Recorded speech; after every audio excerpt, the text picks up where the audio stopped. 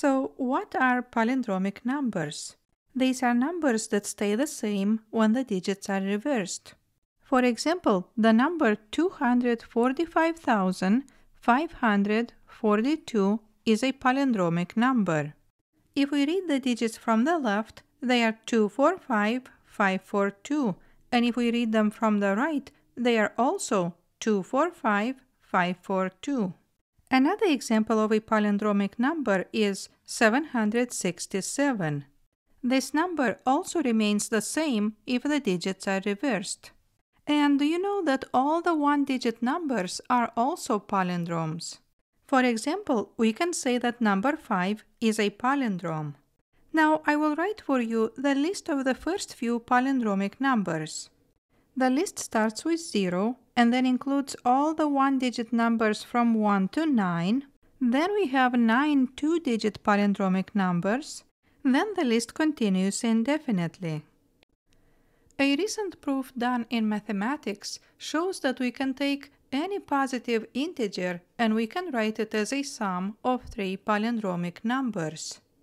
For example, we can write the number 346 as 11 plus 22 plus 313. As you see, all these three numbers represent palindromes. We can also represent 346 as 343 plus 3 and plus 0. These three numbers also represent palindromes. The number 170 can be represented as 5 plus 121 plus 44. Or it could be represented as 66 plus 101 plus 3. Or 161 plus 9 plus 0. As you see, each of these numbers can be represented by a different group of palindromic numbers. Number 12 can be represented as 11 plus 1 plus 0, or it could be represented as 5 plus 5 plus 2. And these are just two ways we can represent number 12 using palindromic numbers.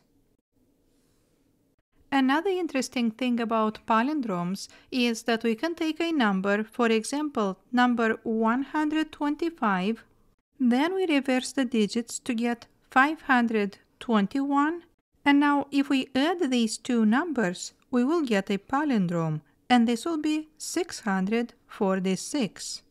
This process is called the reverse and add process. Now I will try another number, for example, 129. If we reverse it, we get 921. Now let's add the digits. From the right we will have 0, then 5, and 1 plus 9 is 10. As you see, 1050 is not a palindrome, but let's repeat the process by reversing 1050. So we have 1050, and if we reverse it, we get 0, 5, 0, 1, and now let's add these two numbers. The result will be 1551. So in this example, after two steps, we got a palindrome. Now let's see one more example. I will choose a random number, for example 59. And now if we reverse it, we will have 95. The result will be 154. So far, this sum did not produce a palindrome, therefore let's take 154 and add 451. The result here will be 605. So we still don't have a palindrome, therefore let's continue with the same steps. We will take 605 and we will reverse it and get 506, and now let's add. Now the result will be 1111, and this number represents a palindrome. So as you see in the first example, we got a palindrome after the first step. In the second example, we had to repeat the process twice, and in the third example, we had to repeat the same steps 3 times. So, while some numbers produce palindromes quickly, with other numbers the process needs to be repeated multiple times.